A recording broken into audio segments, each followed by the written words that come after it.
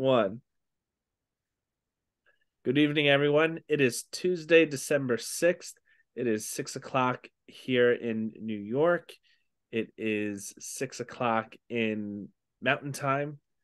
My name is Michael DeNobile. This is another episode of Intro to Developmental Theory and Learning. And tonight we are here with Dr. Anne-Marie Neale out in Idaho. So Anne-Marie, if you could introduce yourself. I would be happy to, Michael. And just to correct you, not that I ever want to correct one of my former students, or still students, it is 8 o'clock Eastern Time and 6 o'clock Mountain Time. What did I say? You said 6 o'clock Eastern Time and 6 o'clock Mountain Time, and that is an impossibility. So therefore, I like to time travel, so there we go.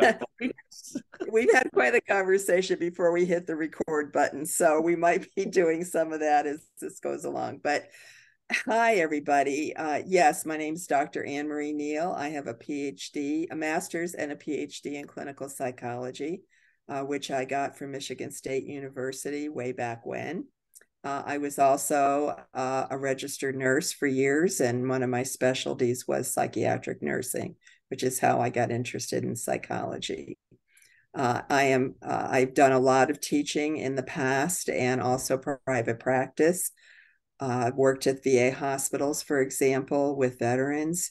But I currently teach through the Viktor Frankl Institute of Logotherapy based out of Abilene, Texas. And I also teach for the Graduate Theological Foundation, where I supervise doctoral dissertations and teach e-courses, which are similar to, I guess, this course that you're having here on various topics in psychology, like Sigmund Freud, Alfred Adler, Carl Jung, a lot of the different developmental and personality theorists. And at the Viktor Frankl Institute, I teach courses on Viktor Frankl, who wrote a book called Man's Search for Meaning, just based on the 3 years that he was in 3 different concentration camps in World War II. And also his theory, which we'll talk a little bit maybe about later. So that's, and I know Michael because he took courses from me at the Viktor Frankl Institute and is still supposed to do one at some point in the future. So now I'm putting him on notice here by this recording that he will eventually do that. I'm just honored to be asked by him to speak with you today. I think we're shooting for the summer for starting that last course. Yes. So Anne-Marie, I invited you on this week as part of our extra credit module to discuss Maslow and his hierarchy of needs, and then provide a little bit of an opportunity to discuss Viktor Frankl, because I did a little bit of research and I found out that Maslow and Frankl actually had a conversation at some point. So we'll start with Maslow and his hierarchy of needs and humanitarian psychology. So if you can give a little basic overview of Sure. of Maslow and his approach to psychology. Sure. And again, this is my understanding, and I might get some of it, hopefully get most of it right, but there might be others who might disagree with me to some extent on who Maslow was and why he's so important. Abraham Maslow was born in the U.S. I think he was born in Brooklyn and raised in Brooklyn, if I'm not mistaken. Yeah. And he differed from what would be the traditional 2 forms of personality theory, and one of which everyone thinks of when they think of Sigmund Freud, which was psychoanalytic theory, and the other was behaviorism, which was most people think of as something discovered by Ivan Pavlov, which is classical conditioning. And then the other well-known theorist in behavioral psychology is B.F. Skinner. So who looked at operant conditioning, that we don't have free will. Neither of those 2 theories believed in free will. They had total opposite reasons for why they felt we had no free will, But that was the one thing that the behaviorists and the psychoanalysts like Sigmund Freud had in common, was they did not believe that we had free will. And so in a sense, we were more like animals in that sense. And Freud thought we didn't have free will because we were influenced by these drives for pleasure that were biologically based. And also we had the constraints and restraints from caregivers that we couldn't even possibly remember when we were children. So we had this super ego, this conscience that was controlling us, and we had all these biological urges. And then Skinner and Pavlov came along and they said, well, we don't have free will. And Pavlov said, we don't have free will because, you know, something happens and now we relate something else to that. So the classic Pavlov experiment, of course, was dogs salivate to a bowl of food, and then a bell precedes the food and the dog starts to salivate to the bell because he knows food's coming. And B.F. Skinner said, well,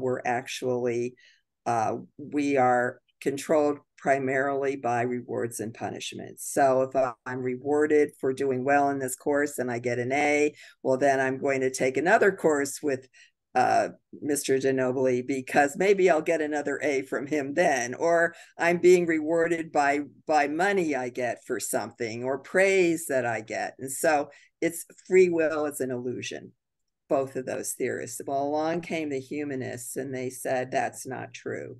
We are human beings, and because we're human beings, we have free will, and that we also can think. It's not just our behavior, it's what's going on inside our heads, that we can think about things, we can have emotional responses to events, and we can change. We can change in the present. We are not completely controlled by outside forces or internal conflicts, as Freud would say. Some psychoanalysts, theorists, by the way, do believe in free will, Karen Horney being one of them. So it's not like none of them believed in free will, but classic psychoanalytic thinking theorists did not. So along came people like Maslow, and Carl Rogers is another one, and they said, no, we're thinking human beings, and we have the freedom to change based on our thinking. It can affect our emotional responses. It can affect the consequences that we have to behaviors. But but Maslow in particular wanted to look at how do we become the best human beings we can be. That's the way I would look at this. And so he developed what most people think of when they think of Maslow, which is this pyramid. And if we were to be able to pull it up on the screen, or maybe it's in your textbook, it's a classic pyramid that most people have seen, in which you have at the bottom things like safety needs, like do I live in a safe environment? You know, is my home life safe? Or do I have caring parents? Do I have enough food? You know, do I have enough shelter, food and shelter? That we have to have those needs met before we can go to the next level, which would be belonging needs, I think is next. You know, love for and from others. And then we move to even more hierarchy of needs, which is how do we become self-actualized? How do we become the best human beings we can be? And all of a sudden, oh, there we go. So physiologic needs, air, water, food, shelter, safety needs, security, employment, resources, right? Love and belonging, our friendship, our intimacy.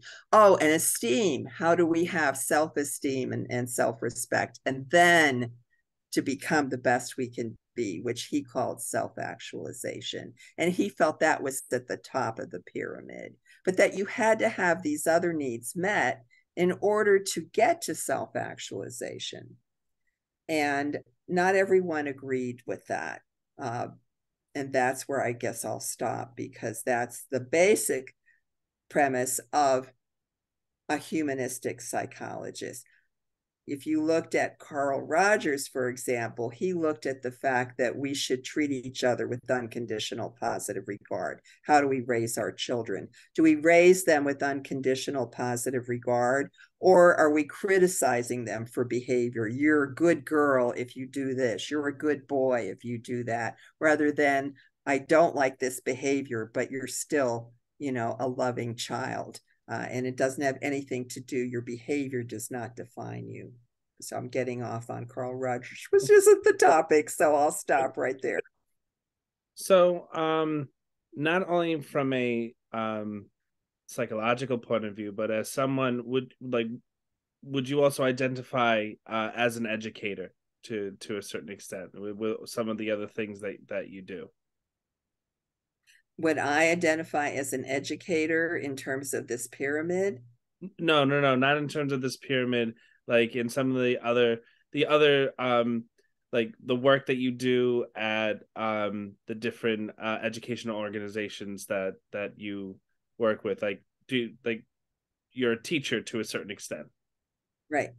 Now, how would the understanding Maslow's hierarchy of needs like inform an approach to teaching, I guess you could say? Like how do you think that understanding these hierarchy of needs would apply to like being a teacher, like in that type of a setting? Wow. Well, let's see. If I were to look at what makes me the best teacher I can be, which I think is your question, Correct. Yes.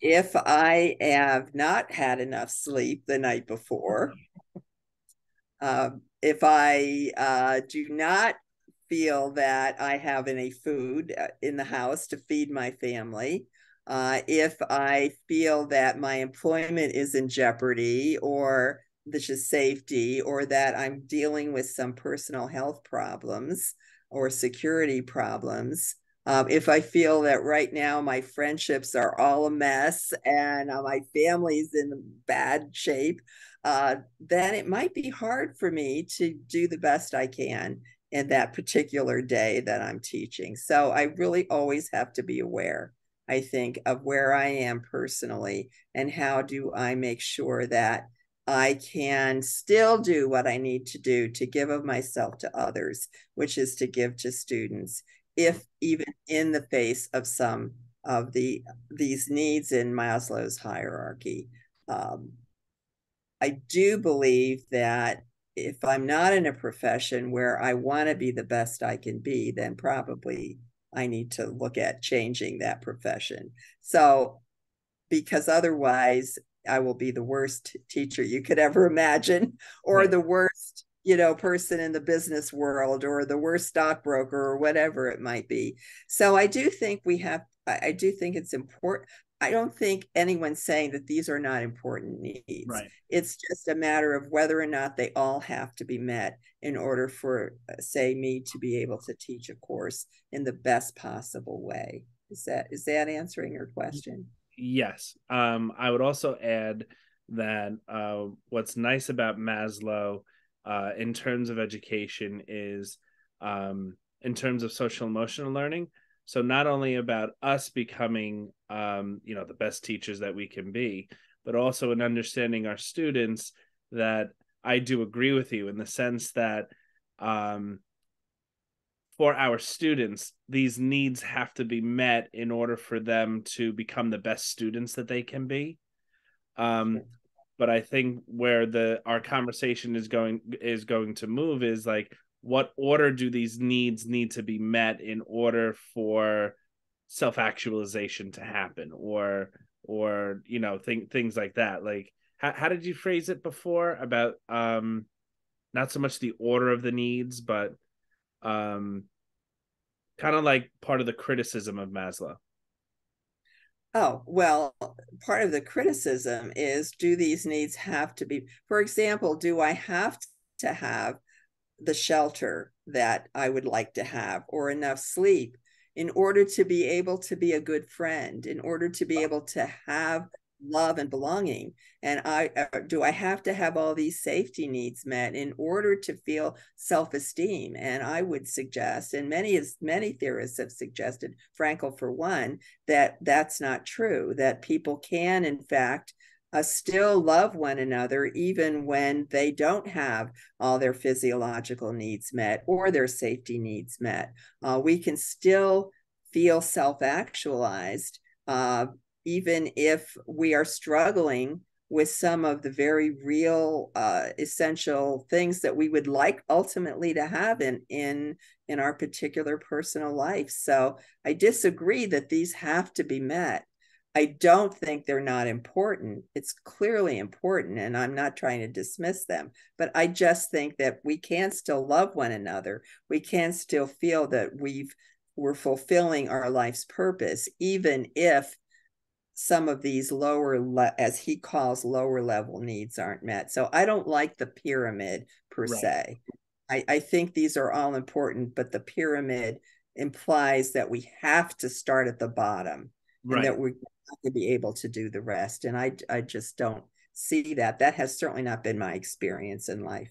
And I would agree with you. I like Maslow as a guide, but I think that I wouldn't consider myself a hard Maslowian, if you will, in the sense of that the lower needs need to be met in order for the higher ones to be fulfilled later on.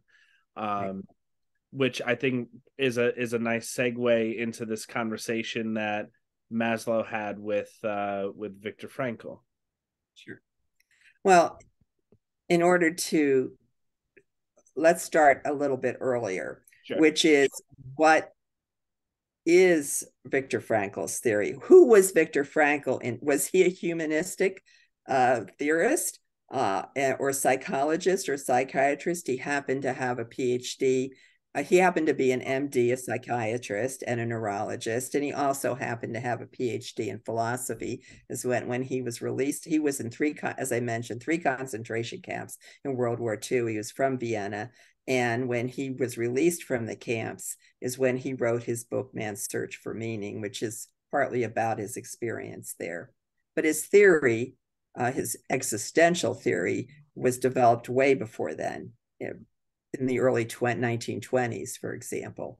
So he went back to school and got a PhD in philosophy after he was released from the camp. So what kind of a theorist is Viktor Frankl? Well, he's certainly not a psychoanalyst, although he was trained in psychoanalysis. Almost anyone in those days who went to medical school and for psychiatry, and he did, was trained in psychoanalysis, because Freud was the first. And Frankl always said he stood on the shoulder of giants and always gave credit to those who came before. But he decided that long-term psychoanalysis was not necessary, that you could help someone in a very short-term way. But what he really was an existential theorist. So how is that different from a humanistic theorist? Well, both believe in free will and both believe that we're human beings. But Frankl believed that, which is different from, say, being part of the animal kingdom. But Frankl believed, as an existential theorist, the main question of an existential theorist is, why are we here? Why were we born in general? Not just why am I born, although that's the major question for each of us. But we are born and we're finite beings. That is, we're going to eventually, sad to say, we're all going to eventually die. I don't know of anyone that doesn't die. There was a very famous comedian named George Burns, who I'm sure none of you've ever heard of, but you can look him up. And when he was 90 something, he said at a stand-up comedy gig that he gave that he wasn't going to die because somebody else had already done that exit. But in point of fact, he lived to be, I think, 99, and he eventually, of course, did die. But we often think we're immortal. Even at my age, this whole concept of death is sometimes very foreign to me. So the existential theorist wants to know, well, why are we born? Why are we here? What is the meaning of our existence? And people who are struggling with that often have what Viktor Frankl called existential vacuum, where nothing makes sense. Life makes no sense. Why am I here? Why was I born? And so it gets very difficult sometimes. So an existential theorist is really looking at that. And Frankl believed that we are here for self-transcendence. He believed that we are spiritual beings on a human journey, and that doesn't necessarily have anything to do with a belief in a traditional God. You can certainly believe in God and be an existential theorist, or believe that we're here for self-transcendence. But atheists or logotherapists, which is his theory, and people who believe in the laws of the universe or the laws of science or the laws of nature, for example, as an ultimate meaning. But Frankl believed that we are here for self-transcendence. That is, each of us has a responsibility to give of ourselves to others in the world. And that's the highest purpose that we have. That's why we're here. And we have many different ways we can do that. Creative gifts is one, like being a professor, or being a teacher, or being an educator, or being a programmer, or a computer programmer.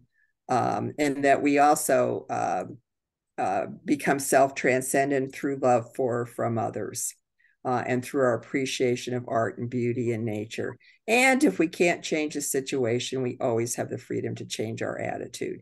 So when he looked at Maslow's hierarchy of needs, he disagreed with him about the fact that self-actualization was the highest level for us to achieve.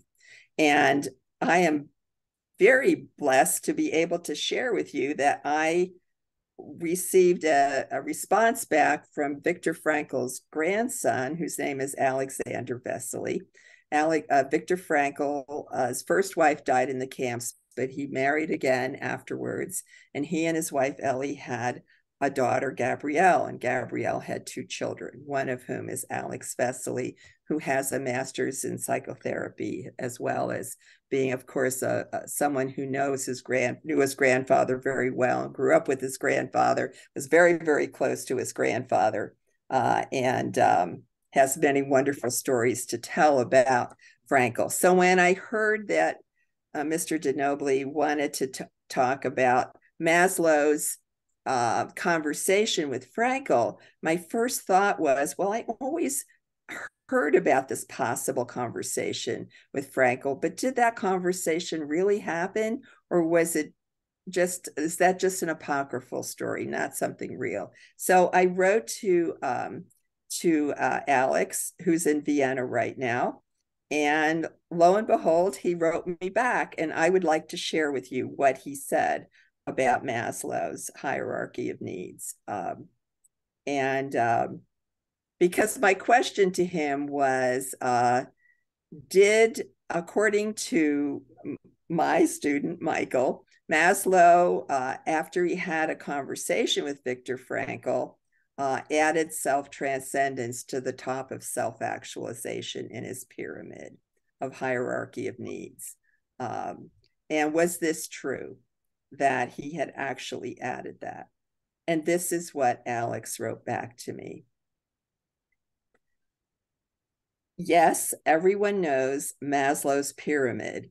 What is less known is that when, he said Victor, but I'll say when Dr. Viktor Frankl criticized Maslow, Maslow said back to Viktor Frankl that he was right, and he changed his pyramid. He changed it. He changed his pyramid. Yet, according to Alex Vesely, Maslow still left self-actualization on top. Whereas Alex said to me, whereas, as you know, Viktor Frankl would also have turned that pyramid upside down. So think about the pyramid and turning it upside down. Self-transcendence, Alex went on to say, is the very basis and hallmark of human experience. I'll repeat that. Self-transcendence is the very basis and hallmark of human experience. So if you turn the pyramid upside down, what's first is self-transcendence. And through self-transcendence, we become self-actualized. In fact, I wrote back to him and I said, yes, Dr. Frankl would certainly turn that pyramid upside down, as would or should all of us who understand that self-transcendence is our primary reason for being spiritual beings on this human journey. And I just told him that I told another student of mine that I cannot think of another personality theorist except for Viktor Frankl who understood this, that self-transcendence is the very reason that we're here.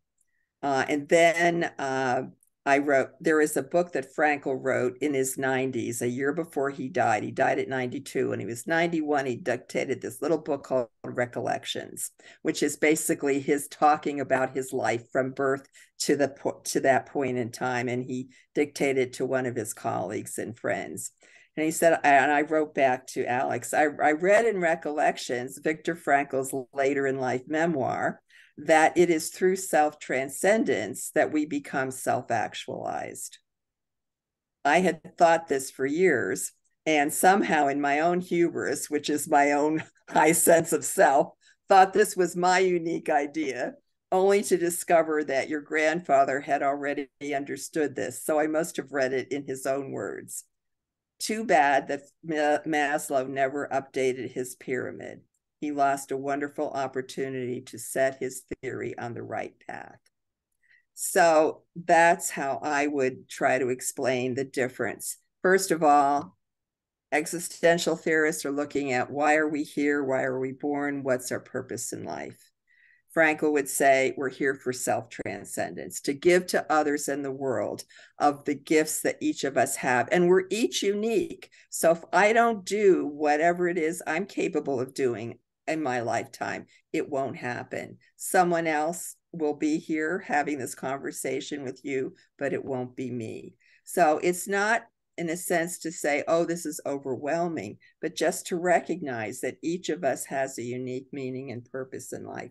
And that is really what the existentialists want to help us understand better. What is my unique ability? I have a responsibility to provide my gifts, my love for and from others. I not only have a responsibility, by the way, if you hyphenate that word, response hyphen ability, I have the ability to respond. I'm capable of responding. It doesn't have to be something elaborate. It could be, calling a friend when I hang up and say, how are you doing? Or writing a funny joke to my daughter on this text that we do back and forth. It doesn't have to be something like developing a theory of personality like Viktor Frankl did, or Maslow's hierarchy of needs, or Sigmund Freud's whole incredible theory of development. So that's it for me.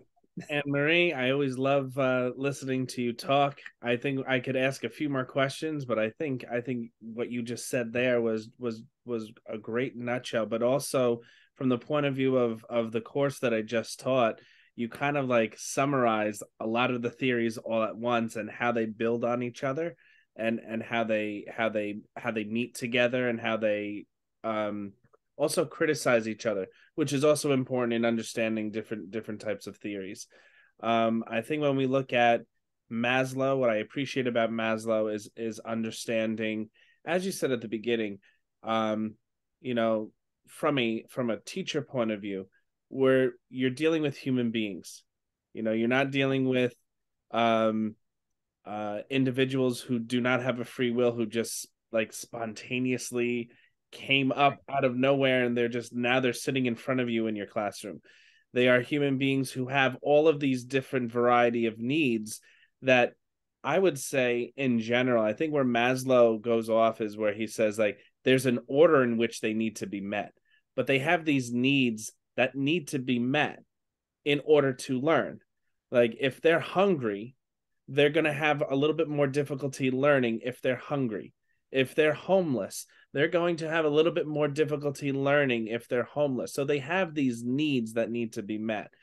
But then what I personally appreciate as an educator, where we bridge that gap to Frankl, is understanding like where should the focus of education be? And it's not simply self-actualization. It's not simply young people discovering this is who I am, but like, what is my purpose? What is going to bring meaning to my life, which is definitely well beyond simply self-actualization. So I appreciate you visiting us today. I know you originally didn't want to do a recording, but I'm glad you I wasn't a fan. I will say this though, if you look at the people that Maslow called self-actualized, they were all self-transcendent. So he looked at, for example, Abraham Lincoln. You could think of others that he would have called self-actualized, like Martin Luther King Jr., Mother Teresa, Gandhi. I mean, he certainly didn't put Machiavelli up there, for example, as a self-actualized person. So they were all self-transcendent people, which I find very interesting. So even though he didn't call himself transcendent, that's what they were actually doing with their lives. Was being self-transcendent and giving of themselves to others in the world. So I'll give you the last word if there's anything else you would like to add before we close out for the night. Well, I think that was my last word, just to say that both of these theorists, the humanistic theorists and the existential theorists, both recognize that we are human beings whether we believe we're on a spiritual journey, spiritual beings on a human journey, or just human being, that we are more than simply on our rewards and punishments, which is the behaviorists. We are more than all of these unconscious conflicts and repressed memories from childhood, that we are free to change in the present, and that we have responsibility and the ability to respond to life's challenges, each and every one of us. And yes, if you're all going to be educators someday, then I think it's important to understand why you're doing it and also what your students need. And that can change at any moment. Always be prepared for the question you're not ready to answer, and be willing to say, I don't know, I'll get back to you tomorrow. So that's it. That's it for me. Thank you, Anne-Marie. Thank you for inviting me. Of course. For my students, the only thing that I'm going to cover on Canvas on the website is the reflection that you can do to earn extra credit based off of the conversation that we had this evening. And I'm also going to be posting the study guide for the final next week. And then that's it. Then they'll be done with the course. We can put it in the history books and say we're done. So Anne-Marie, thank you again for coming. And I always appreciate you coming to visit any of my students, because I think you're just a fountain of knowledge, and you always got really great insights. I always love listening to you to speak. And you were saying before, like we had already been talking for like 2 hours before we even started this conversation. I know, I miss talking with you, but you're so busy these days. So, and by the way, it's just wonderful to be able to be part of this educational process that you're doing with your students. And so, I just hope, and I know what I wanted to say. Always do extra credit if you're offered it. I have had students who so wish they had done that extra credit, because it would have made the difference between one grade and the next. So no pressure, but just to remember that extra credit is a gift that keeps on giving as long as you take advantage of it. So that's it. Thank you so much. So good night from New York, and you're saying good night from Idaho. From Boise, Idaho, right, where the mountains are gorgeous. Look forward to seeing you again soon. Bye-bye. Right.